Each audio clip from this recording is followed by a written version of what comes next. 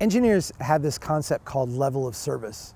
It was designed for highways to measure how traffic was flowing, how free flow traffic was.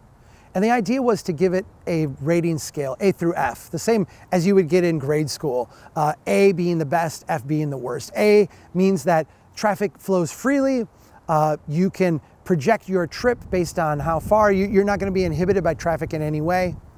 Level of service, F, means your trip is completely unpredictable. Traffic may snarl it and it may take a long time. You may get to where you're going quickly, but level of service is failure when you reach level of service F. For highways, this actually works really well. And it's a good way for us to understand how highways are accommodating traffic. But when we get to local streets, or even highways that run through cities that should be boulevards or local streets, level of service has no point ever being mentioned. When engineers bring up level of service on a local street, it's a tell. It's a tell that they actually don't know what they're talking about.